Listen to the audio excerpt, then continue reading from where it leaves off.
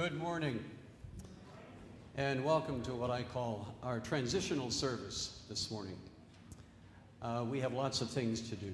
We are still celebrating Pastor Tim's ministry with us and his family, and all the blessings and love that they shared with us for so many years.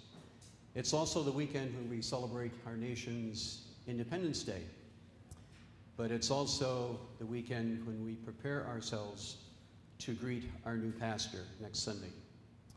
So with all of that, I ask you to join me in centering ourselves for this morning. And to do that, let's turn our eyes upon Jesus. Let's look full into his wonderful face. And may the things of earth grow strangely dim in the light of his glory and grace.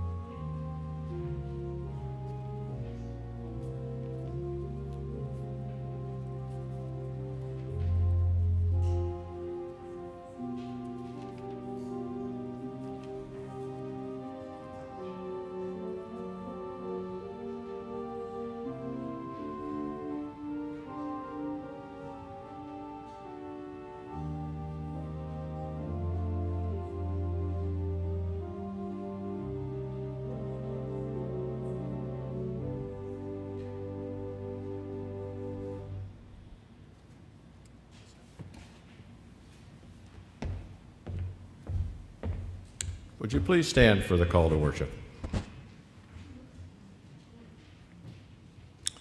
So now, O people, what does the Lord your God require of you? Only to fear the Lord your God, to walk in all God's ways, and to love God. To serve the Lord your God with all your heart and with all your soul. And to keep the commandments of the Lord your God, and all God's decrees for your own well-being. Would you remain standing for the singing of America, hymn number 697. I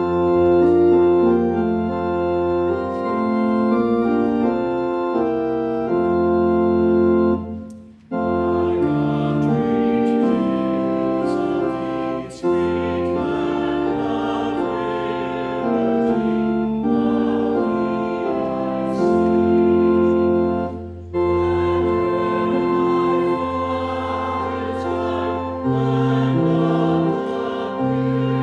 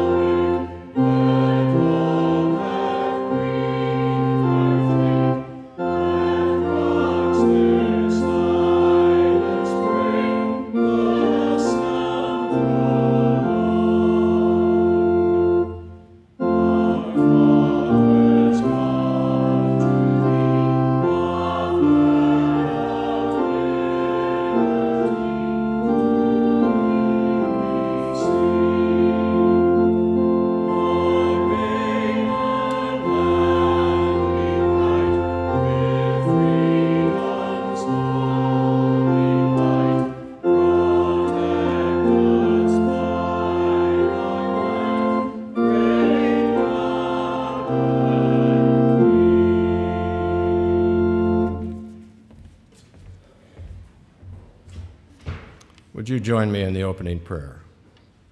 Almighty God, ruler of us all, inspire the minds of all women and men to whom you have given the responsibility of government and leadership. Give to them visions of truth and justice, that by their counsel and actions we may all work together in mutual respect and harmony. Give to the people of our nation zeal for justice and mercy, and strength for humility and patience, that we may use our liberty in accordance with your gracious will. Forgive our shortcomings as a nation, purify our hearts to see and love truth, and help us always to hold one another in Christian love. In Christ's name we pray. Amen. Thank you, and you may be seated, and if our young disciples would please come forward.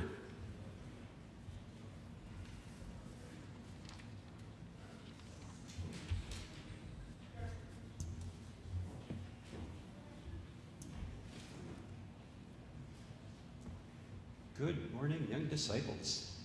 How nice to see you. Have a seat. Good morning. So, how's everybody this morning? Are you ready for the 4th of July celebration? In the parade, wow. Have you boys and girls in Sunday school ever heard the story of Zacchaeus? What do you remember about Zacchaeus? He was a great big guy, wasn't he? Kind of a giant? No? He was what? Oh, he was little. Yeah. So that made it kind of tough for him to get to see Jesus when Jesus was coming to town, didn't it? And so what did he do so that he could get an advantage and see Jesus and perhaps even be seen by him? Yeah, he climbed up, the Bible says, a sycamore tree, so he would have a chance to see Jesus. And you know what? When Jesus was walking by, he saw Zacchaeus, and not only did he see him, but he said, Zacchaeus, come down from that tree, for tonight I must share a meal with you. So not only did this little man get to see Jesus, but Jesus was coming to his home for dinner.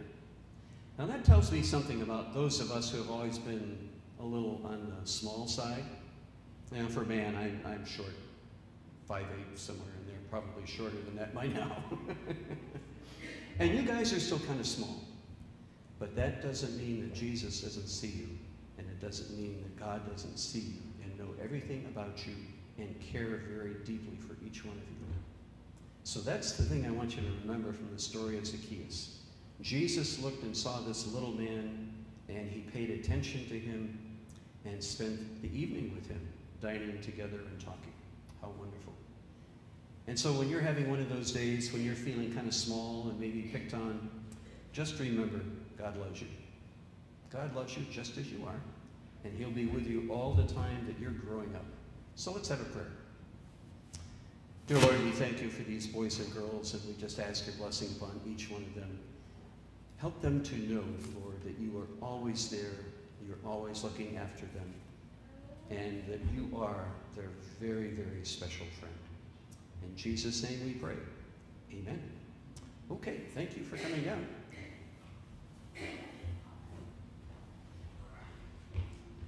Now let's see, I think it's time that we share the peace. Yes, if you would stand and greet your neighbors with the peace of God.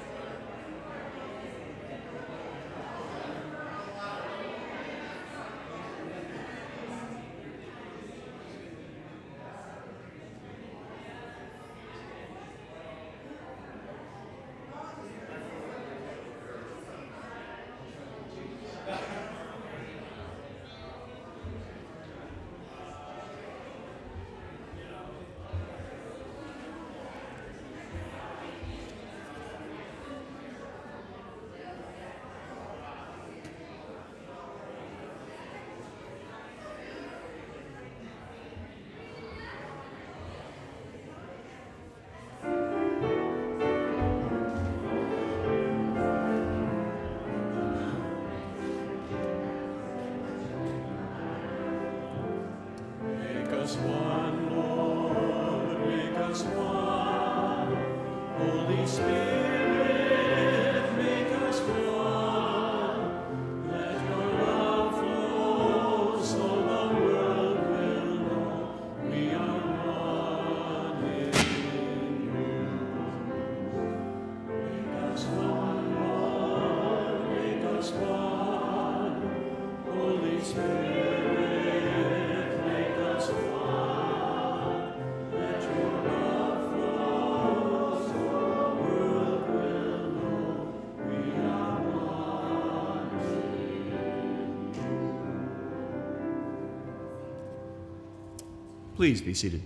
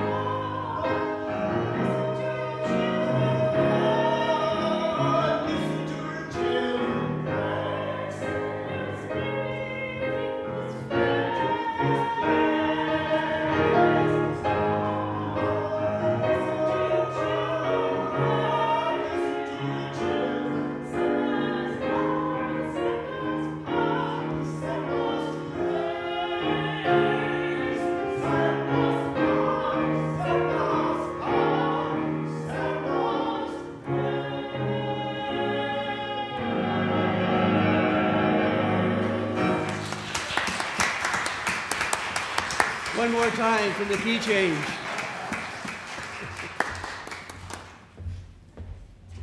Thanks, Rick and Michelle. Do they enjoy their work or what, huh? Wonderful. The Old Testament reading this morning is from Genesis chapter 12, verses 1 through 4. The Lord said to Abram, "Leave your own country, your kinsmen, and your father's house, and go to a country that I will show you. I will make you into a great nation. I will bless you and make your name so great that it shall be used in blessings. Those that bless you, I will bless. Those that curse you, I will execrate. All the families on earth will pray to be blessed as you are blessed. And so Abraham set out as the Lord had bidden him, and Lot went with him. Abraham was 75 years old when he left Haran.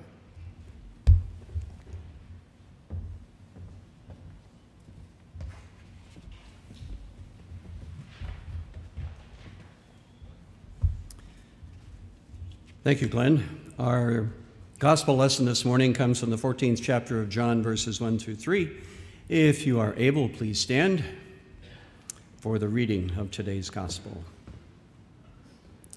This is Jesus speaking. Do not let your hearts be troubled. Believe in God, believe also in me. In my Father's house there are many dwelling places. If it were not so, would I have told you that I go to prepare a place for you? And if I go and prepare a place for you, I will come again and will take you to myself, so that where I am, there you may be also. You may be seated.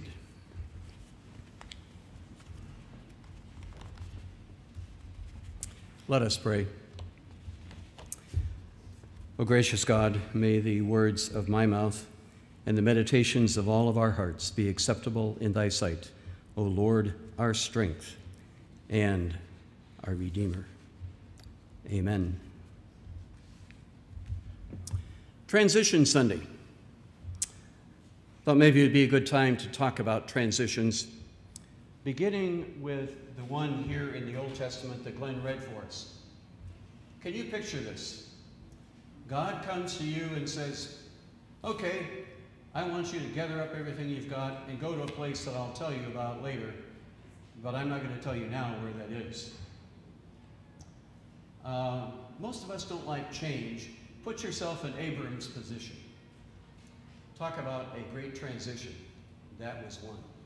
And incidentally, Terah, Abram's father, had moved them from the ancient city of Ur, which is in the southern part of Iraq, pretty close to the modern border of the western border of Kuwait, all the way up to Haran, which is about 100 miles inland, roughly, from the extreme northeast coast of the Mediterranean. That was a trek, I understand, of over 600 miles. And Terah had moved everything, herds, flocks, and they had all moved up and taken residence in Haran. It was while they were in Haran that God spoke to Abram and said, okay, I want you to make another trek of about 400 miles or so, and I'm not going to tell you where that is, but you'll find out.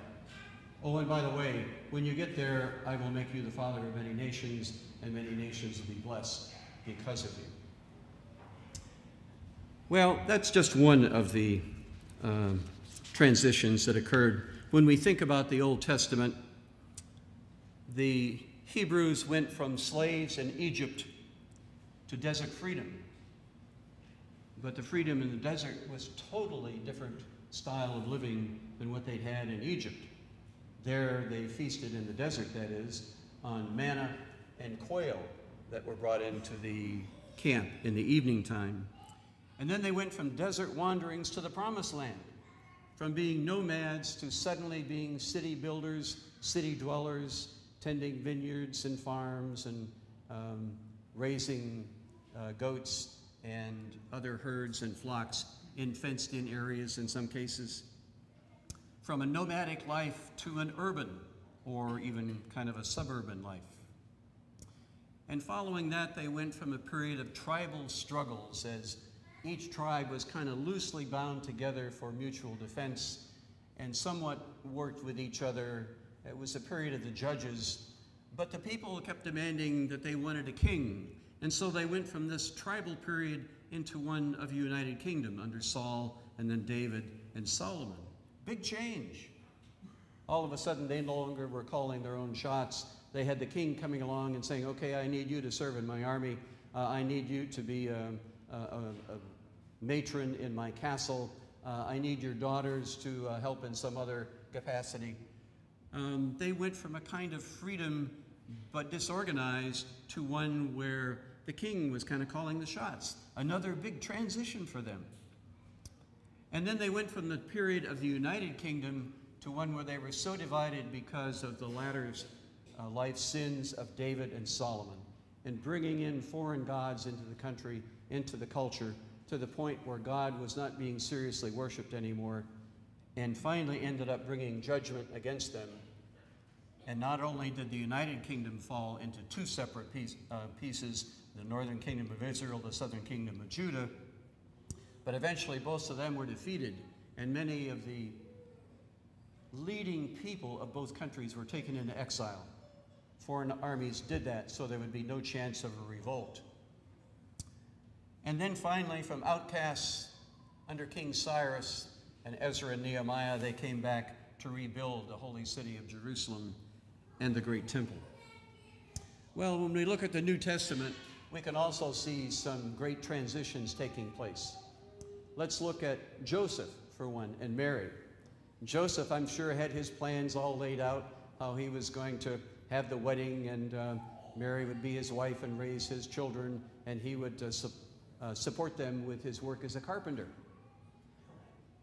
But then all of a sudden, his wife-to-be is pregnant, and he had nothing to do with it. And he's thinking about just setting her aside. The engagement was pretty formal, so it was almost like having a divorce, until an angel of God spoke to him and said that the child was from God, and he need not worry about taking her as his wife. But think of Joseph's plans and how his life was turned upside down. Instead of raising his own children solely, now he's helping to raise the Son of God. Wow. What a change.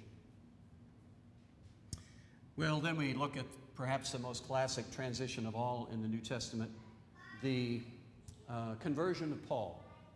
Paul is on that road to Damascus. He's on his way there for zealous persecution of these followers of Christ, whom Paul felt was a charlatan, was leading people away from the true faith of Judaism, and he was out to bring these people under control, put them in jail where they belonged. And all of a sudden this great light appears, and Jesus is speaking to Paul, "Why are you persecuting me?" And from that experience, Paul underwent the transition from being a great persecutor of Christians to being perhaps the greatest Christian evangelist ever. Talk about transitions. And then there's the one that I just read about in John 14. I'm sure you all remember the setting. John 14 takes place the night that Jesus was going to be betrayed. And Jesus is trying to bring comfort to the disciples. He's saying, "Don't let your hearts be troubled. You believe in God, believe also in me." Jesus is preparing them for a great transition. He himself is going to undergo a great transition. But right now, he's focused on the disciples because they've been living with him. They've been eating with him. They've been traveling the trails with him. They've heard and seen his teachings. They've seen his healings. And they've had that extra joy in the evening of having Jesus explain to them just exactly what he meant by all those parables and his teachings. And now, all of a sudden, Jesus knows he's going to be soon taken up into heaven. And they will be left alone. The pupils will become the teachers. The hearers of the gospel will become the preachers of the gospel. Those who observe the healing will become the healers of the sick. Great transition. And then there's Jesus himself. He's had this great following. Most of the common people have adored him, perhaps because of the great miracles, giving sight to the blind and making the lame to walk and to jump and run, and all of those wonderful miracles that he did. And now the people have turned against him. Triumphal entry into Jerusalem one day, the next day, crucify him. Even the Son of God went through a great transition. But I want you to notice something about all of these transitions that have occurred in the Bible. They didn't happen because of the will or the strength or the determination or the desires of any human beings. These transitions came about because of God's will and God's power. not because humans wanted this to happen, even though God used foreign kings to bring about his judgment, even though he used a foreign king, Cyrus, to bring his people back to Jerusalem after they'd been in exile. God was in control. And so perhaps you're looking at transitions in your life. Perhaps the youngsters are going off to college. Perhaps there's been medical issues in your life that have changed things, losing a loved one, creating a new reality for everyone involved. These are all transitions that we have to deal with. And so I pray that God is going to give you the strength to deal with whatever transitions may be looming in your personal lives right now. But I also want you to think about our church. We too are undergoing a transition. Not anything as great as what we've talked about here in the Bible this morning. This is just a routine thing in Methodism, unfortunately, or fortunately, depending on how you look at it. But every so many years, the bishop and the cabinet decide it's time to move Pastor so-and-so on, and after prayerful consideration, they decide, in our case, that Pastor Sue is coming to be our new spiritual leader. And so as we look at this transition Sunday, we have a number of things before us. Yes, we are rightly still celebrating Pastor Tim and his family's ministry among us, and all the laughter and the joy and the love that we shared with him. But now we have an opportunity to do that same thing with another new pastor. The church is still the church founded by Jesus Christ in his suffering on the cross. After all, he was training the disciples to start his church on earth. But we are looking at a new spiritual leader. And the thing I like about Methodism is that I believe that everyone who is a pastor has a special calling. I was told once by a very wise theologian in Ohio, one of the seminary teachers there, that when I was considering going into ministry and was starting to go through the necessary hoops, he said to us in a small class, if there's anything else in the world you can do other than ministry, do it. If ministry is the only thing that you feel that God wants you to do, then that's what you must do. And so I'm trusting that the Methodist Church, as it continues to ordain new ministers coming along, as it brings experienced pastors like Pastor Sue into our midst, that we trust in the fact that God has called them, that this is God's church, he's in control, and that God is going to do a wondrous thing with Pastor Sue and with all of us. As we come to share communion this morning, I would ask you to do three things. In addition to any prayers for yourself as you come forward to receive the elements. One is a prayer for our nation. You can think of some of the words that were in our prayer this morning or anything that might be on your heart. Secondly, I would ask you to pray for Pastor Tim and their family in their new setting and for God to guide him in the center of his will in his new ministry. And third, to pray for Pastor Sue and for her anointing to be our new spiritual leader. And for us to be able to greet her with open hearts, open minds, and perhaps figuratively and literally, open arms. If we can do that, then we're going to be off to a wonderful new start in a new chapter, not a new book, but just a new chapter in the life of Mequon United Methodist. May God bless us to be able to do this, to remain faithful servants, and to share our love with our new pastor, just as we have with Pastor Tim and his wife and family. The word of God for the people of God, and all God's people said, Amen. Thank you. You will note that we are being old tech this morning. We've discovered that Tim, I believe, was responsible for PowerPoint, and I don't know how to do PowerPoint. And so you're old-fashioned here this morning. So if you would please grab your hymnals, turn to number 140, and let's sing Great is Thy Faithfulness. And that is truly what we're trusting in, God's faithfulness to us and to all of his children.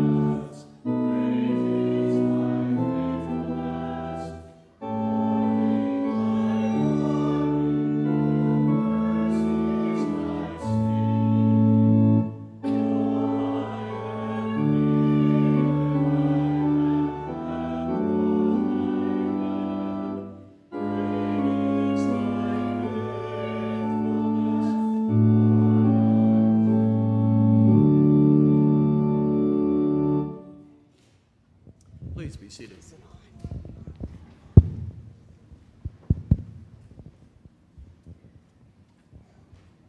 now for sharing our joys and concerns. And the ushers have microphones. If you raise your hand, and please wait for the microphone so that everyone can hear.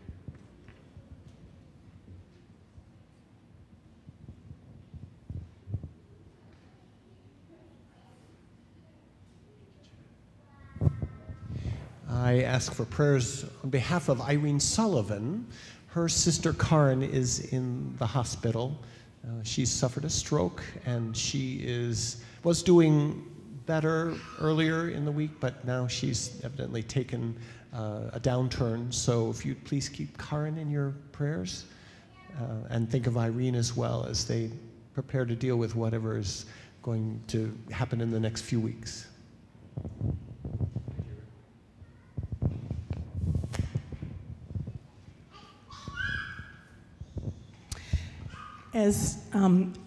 as Bill talks about the transitions in this church, I just want to thank Bill that the transitions in his life brought him to us to guide us through these transitions and all the other things that you do for our church. Thank you.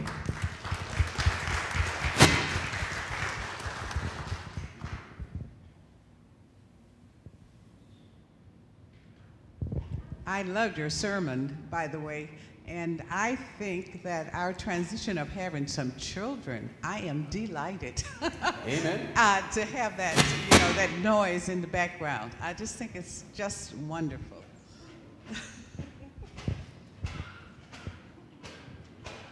Yeah, those are sound of kingdom joy. Any others? All right, then let's remember the prayer concerns that are listed in the bulletin insert, and I would ask you to join me in a moment of prayer. Gracious God, we will come to you on this 4th of July weekend and this weekend of change. And we look to you, our rock and our strength. And we thank you, Lord, for your faithfulness to us. May we be as faithful to you in return, that we may continue accomplishing the work of your Son, Jesus, as we live out our daily lives and through the life and the service of this church. Lord, we pray for those who have been ill and are recovering. We ask for your healing power to be with them. For any who have had procedures, we thank you for bringing them safely through that and pray for quick healing. For those who are facing very serious situations like Irene, Lord, we just ask for your strength to go out to them, your healing power to engulf them, and may they feel nothing, no fear, but just your love surrounding them. Lord, we pray for our men and women in the armed forces, helping to keep us free, that we may enjoy the life and liberty that we have in America. So we pray that you would guard and protect each and every one of the men and women who are serving today, both at home and abroad. We pray for our missionaries around the world who are bringing the good news of Christ to a world that does not know him, that are bringing healing to many people who are without doctors, bringing medications to those who have no means of obtaining them. And we just thank you for all those lives that you have called to this very special ministry. We thank you, Lord, for your call upon Pastor Sue. And we just thank you, Lord, for the experience of faith that she will bring to us, for her background and her culture that she will share with us. And we just thank you, Lord, that we have this opportunity to work together with your servant Sue in carrying on the ministry that you would have us do here in Mequon. We pray for Tim as he goes forth to serve in Stevens Point. And Lord, we just pray that you will continue to be with him, anoint him for the work that you have for him to do. And may he always, Lord, be in the center of your will and your love. And now, Lord, we pause so that you may listen to those silent prayers in each of our hearts this morning.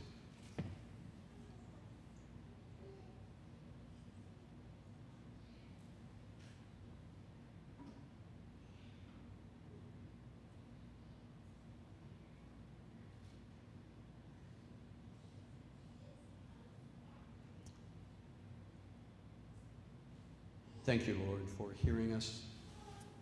And thank you for your gracious presence with us this morning. May you continue to be with us, and beginning now, preparing our hearts for that holy sacrament of communion. These things we ask in Jesus' name.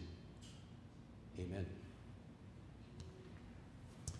Well, again, we are going low tech, and we don't have prepared announcements, so I will ask if you have anything that we need to share. Obviously, the office will be closed on July 4th. Other than that, are we having any Tai Chi this week? Yes? Monday and Friday, Tai Chi, usual time? Anything else happening this week? All right, then we hope that you've all marked your calendars as next Sunday is a very special one, and that you will be here to give Pastor Sue a very warm and sincere welcome. I believe then it's time for us to bring our gifts before the Lord. If the ushers will please come forward, and another very special gift of music by our beloved Rick and Michelle.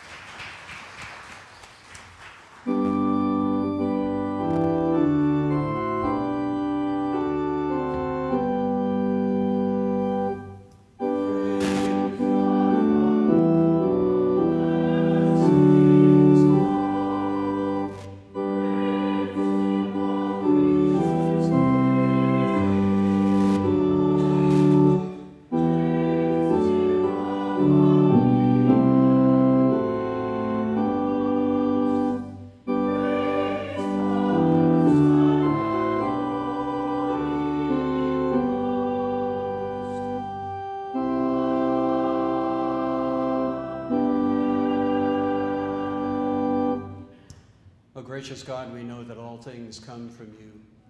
And so we return to you that portion which you have asked us to share with you and with others around the world.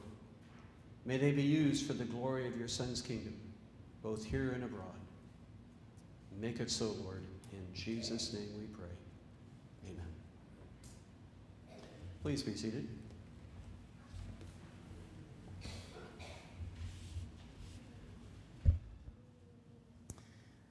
We're going to begin the communion portion of our service just a little differently today.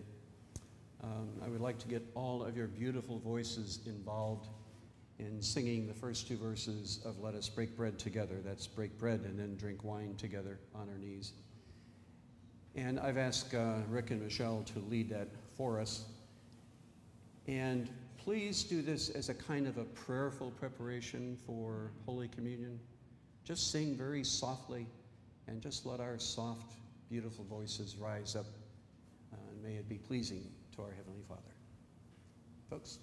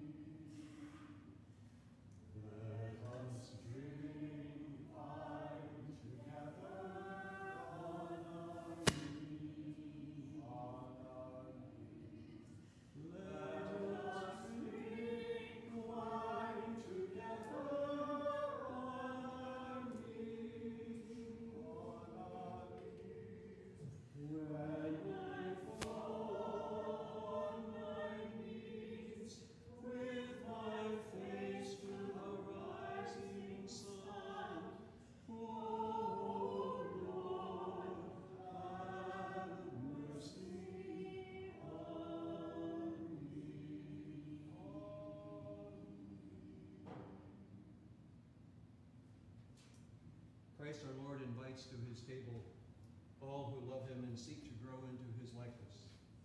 Let us draw near with faith, make our humble confession, and prepare to receive this holy sacrament. Let us pray. We do not presume to come to this your table, merciful Lord, trusting in our own goodness, but in your unfailing mercies. We are not worthy that you should receive us, but give your word, and we shall be healed.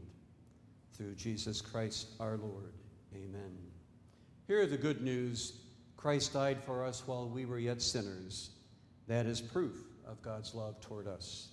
In the name of Jesus Christ, we are forgiven. On the night in which Jesus gave himself up for us, he took bread, gave thanks to you,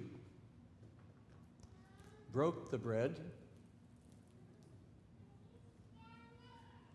and gave it to his disciples, saying, "Take and eat. This is my body broken for you. Do this in remembrance of me." And when the supper was over, he took the cup,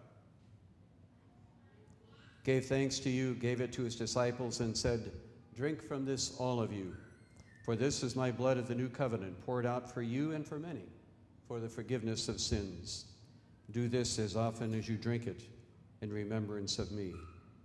And so, in remembrance of these mighty acts in Jesus Christ, we offer ourselves in praise and thanksgiving as a holy and living sacrifice in union with Christ's offering for us. O God, pour out your Holy Spirit upon us and on these gifts of bread and juice. Make them be for us the body and blood of Christ, that we may be for the world the body of Christ redeemed by his blood. By your Spirit, make us one with Christ, one with each other, and one in ministry to all the world, until Christ comes in final victory, and we feast at last at his heavenly banquet. And now let us join together in the prayer that he taught us, praying, Our Father, who art in heaven, hallowed be thy name. Thy kingdom come, thy will be done, on earth as it is in heaven. Give us this day our daily bread, and forgive us our trespasses, as we forgive those who trespass against us. And lead us not into temptation, but deliver us from evil. For thine is the kingdom, and the power, and the glory forever. Amen. All things are now ready. If our ushers and Glenn will please join me.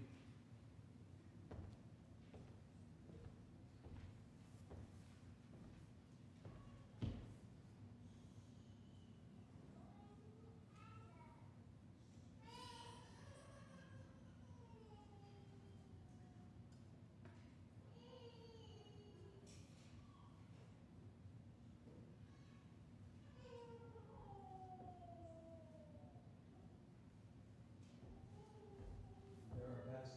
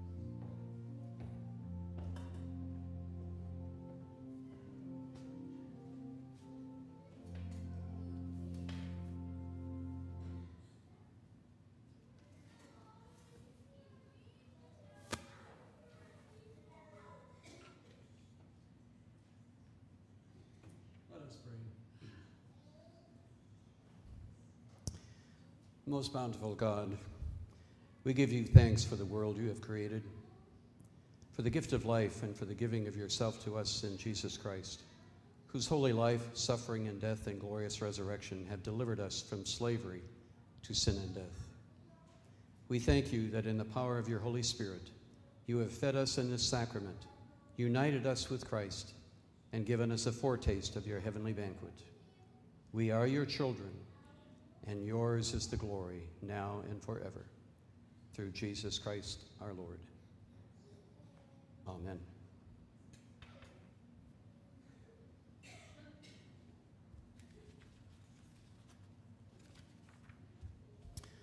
Our closing hymn is number 696 in your hymnals, America the Beautiful. Please stand if you are able, and let's sing to our great nation.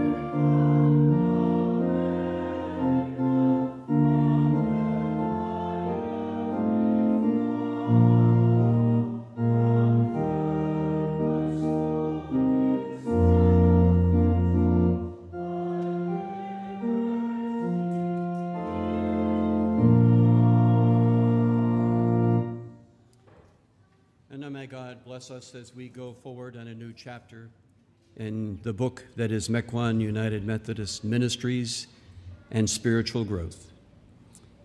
May the Lord be with you. May he keep you. May his countenance shine upon you.